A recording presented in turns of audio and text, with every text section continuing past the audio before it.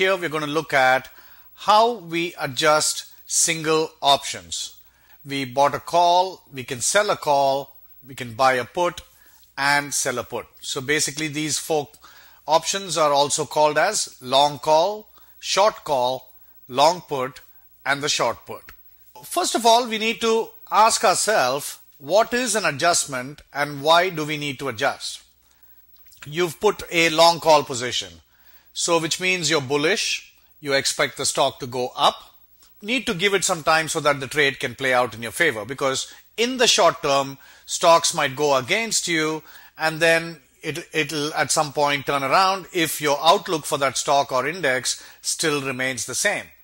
You expect the stock to go up, but in the short run it might take a turn in the other direction, but you still expect it to come up.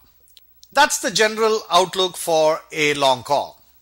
In a short call, what you're doing is you're going out of the money, you're putting probability on your side, and then you're selling a call option that is much higher than where the current stock price is trading at.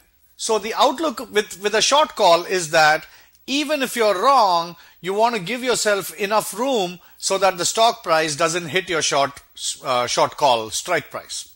Now, I must point out at this point that you're going to see in the next module we're getting into spreads, and so once you do the module on the spreads, you'll know that you should never short a call or short a put without putting it as a spread, because both your short call and your short put has unlimited risk profiles, and that's not good, and many brokers won't even allow you to do that.